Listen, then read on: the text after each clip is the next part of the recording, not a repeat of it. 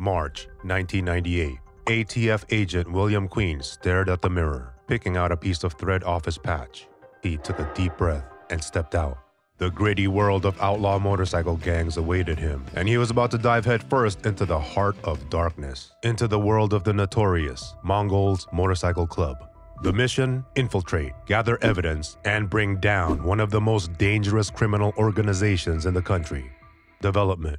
Originally formed in Montebello, California on December 5, 1969, the Mongols started as a Chicano motorcycle club, as an alternative to Hell's Angels, whose members were all white at the time. What started as a humble group of Vietnam War veteran bikers transformed into one of the most feared and notorious West Coast outlaw biker clubs in just 15 years. Despite committing crimes, charges against the Mongols were often dismissed since witnesses were terrorized into not testifying. That's when authorities decided that if they wanted to collect evidence, they must infiltrate the Mongols. Enter a special agent of the Alcohol, Tobacco, Firearms and Explosives Bureau, or ATF for short, William Queen. Growing up in North Carolina, William Queen is the son of a Treasury officer, his father himself working undercover to bust moonshiners during the 1950s and 60s. At the start of his career, William Queen, better known as Billy, served as a Special Forces soldier in the U.S. Army during the time of the Vietnam War. After that, he started working as a police officer in North Carolina, where he worked for approximately 6 years. Billy then joined the United States Border Patrol for 2 years and subsequently joined ATF. Queen's early operations were a daring dive that included infiltrating the Aryan Nation and Ku Klux Klan, which are white supremacist organizations.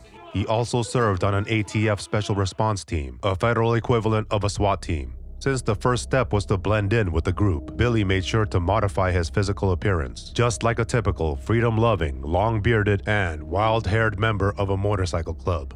The beginning of the undercover mission.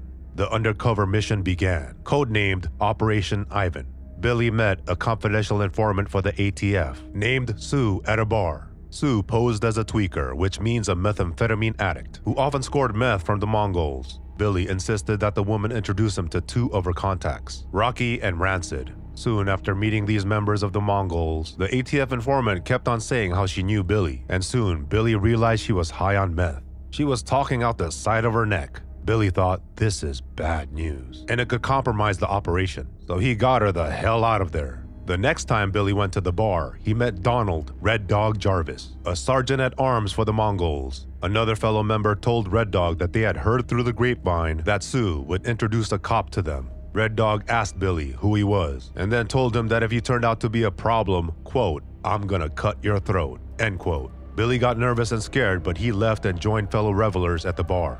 Even though Billy remained calm, Red Dog was still suspicious of him. Now the game of cat and mouse begins. To fully infiltrate the club, Billy needs to gain the trust of Red Dog. Before anyone could be a member of the Mongols, they have to fill out a detailed application including information about their background, social security number, friends, family, their phone numbers, the schools or colleges they went to, and even their birth certificate. The ATF provided a fake identity for Billy St. John, bank accounts, credit cards, and even a driver's license. If anyone slipped up in one place giving their information, they'd face severe consequences. All the applications have to be ratified by Red Dog, and he was still suspicious of Billy. Even though Billy provided him with everything, Red Dog still had his doubts but had no evidence to the contrary. Finally, after 5 months of the mission, Billy Queen was invited to join the Mongols MC. In 1998, Billy successfully infiltrated the San Fernando Valley chapter and wore the club's 3 patches. As Billy was making his place in the Mongols, he witnessed drug deals, theft, and countless crimes. One particular day, Billy traveled to a self-made shooting range to practice with other members, and there he met Red Dog again, who asked Billy how long he was at the academy. Billy said, "What do you mean by this?" Red Dog then called Billy out and asked, "How long were you at the police academy?" But Billy said he didn't know what Red Dog was talking about.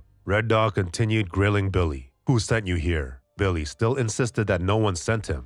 Red Dog said, "That means if I put a bullet in your head right now, you're saying that no one will know where to start looking for your body?" Billy replied with a yes. Red Dog then ordered Billy to set up targets in the field. As Billy started to walk back, Red Dog let off a shot close to Billy's face. Even after this harrowing event, Billy continued recording and documenting the crimes each day during the undercover mission despite the gut-wrenching fear. Billy's growing loyalty toward the club. To make matters worse, this mission was affecting Billy's personal life. Even though he was divorced, he was the father of 2, and after the mission started, he was completely detached from his personal life.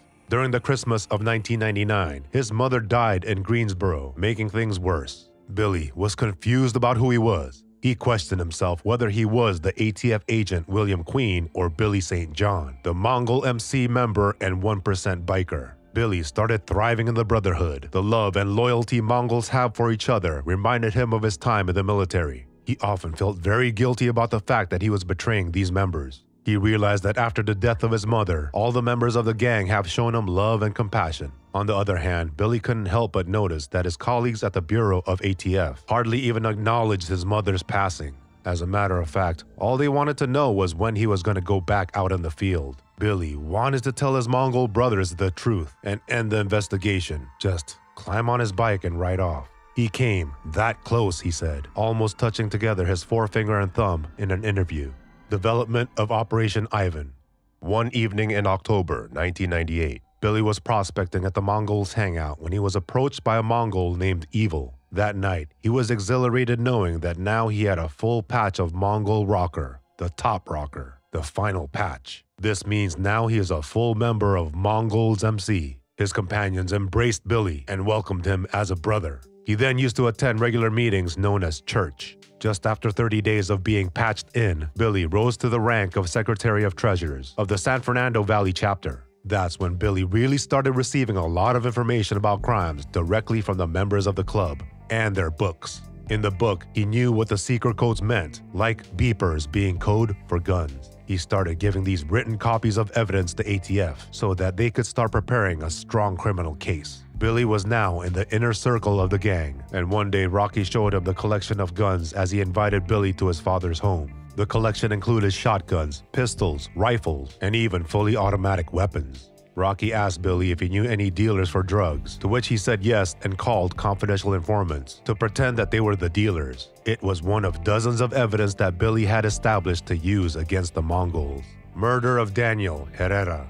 However, the major crime that sealed the deal for Billy and the ATF to hit the gang with serious sanctions was the murder that took place in the fall of 1999 on November 12th.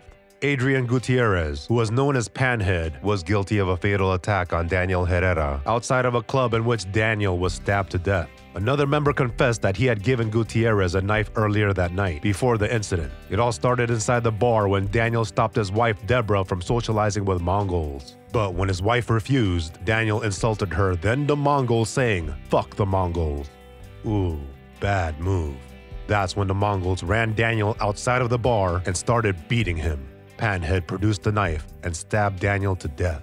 The heat was now on the club, so they called out a Code 55, which means hiding their affiliation by not wearing the patches, avoiding contact with law enforcement, not carrying weapons or drugs, and definitely not talking about the major crimes that they have committed. To get evidence showing Gutierrez confessing to the murder, authorities supplied Billy with a car that was bugged. He was able to control the recording device from the driver's seat using a secret switch. Billy then took Gutierrez on a ride with him to Las Vegas and turned on the recorder, prodding Panhead along as he talked. Panhead Gutierrez confessed to stabbing Daniel. Billy was successful in recording the strongest evidence to use against Panhead. Moreover, Panhead also got a patch of skull and crossbones on his vest, and the only members to get this patch are those who have murdered someone for the club. Now they had him. Now there was forensic audio and strong circumstantial evidence against Adrian Panhead Gutierrez. Final chapter of Operation Ivan. Authorities at that time had enough evidence that they decided it was time to conclude Operation Ivan. On May 19, 2000, more than 300 armed lawmen orchestrated a synchronized strike across Southern California and 4 states that led to the arrest and indictment of 54 gang members for the charges of drug dealing, money laundering, and murders. ATF labeled this undercover mission as its most successful biker gang infiltration. Red Dog was charged with using illegal guns, one of which he pointed at Billy at the shooting range. The San Fernando Valley chapter was also arrested with the charges of drug dealing. Then ATF headed towards arresting Panhead, holding him accountable for the haunting murder of Daniel Herrera. After arresting all the members, authorities then took Billy with them to a secret and secure location. As Billy navigated the shadowy aftermath of Operation Ivan, a cell phone call from a Mongol named Top Hat pierced the silence. An air of tension hung heavy as Top Hat inquired about Billy's well-being and his awareness of unfolding events. The atmosphere tensed further as Top Hat revealed that the Mongols had solved the mystery, identifying the covert cop among them, a guy named Preacher. In a twist that sent a shiver down his spine, Billy, against all expectations, made a daring confession. As the phone connection hung in suspended anticipation, a chilling reality settled in for Top Hat and the rest of the Mongols. Billy dropped the bombshell and said, "It was me. I'm the undercover cop that busted you guys." There was a moment of silence. Then the phone clicked off. Red Dog was sentenced to 3 years for illegal firearm possession, but since then he has left the Mongols MC and now runs his own trucking business. He has no regrets about his past. In an interview, Red Dog said that the 3 years he did in prison were worth it, knowing that Billy was scared of him. As far as undercover agent Billy, he struggled adjusting to normal life. He was relocated to Texas, but his children had to be moved to Florida for their own safety. William Queen is now retired and lives in an undisclosed location. C.R.U.S.H unit source reveals that he still rides a motorcycle. Perhaps the road still calls out to him. As for the other Mongols, only one got his case dismissed. The rest were convicted, including Adrian Gutierrez. On 19th of December 2000, he was charged with second-degree murder and was given a punishment of 18 years to life in prison. Outro. Mongols now have gained enough power again. Predominantly based in California, they have extended their grip across 14 states and 11 countries, including Australia, Russia, Canada, Germany, Thailand, Malaysia, New Zealand, Switzerland, and Mexico. With roughly 2,000 fully patched members, this notorious biker club now again holds the rank of 5th largest outlaw club, but having been infiltrated once, now they are always on their guard looking for another undercover agent just like William Queen. The Mongols' motto, "Respect few, fear none," still holds weight today. And that wraps up today's video. Thank you for hanging with us till the end. And remember, here at the C.R.U.S.H unit, we educate our viewers in gang and criminal culture with a strong message of unity. C.R.U.S.H, Community Resources Uniting Street Hoodlums. Stop the killing. Peace.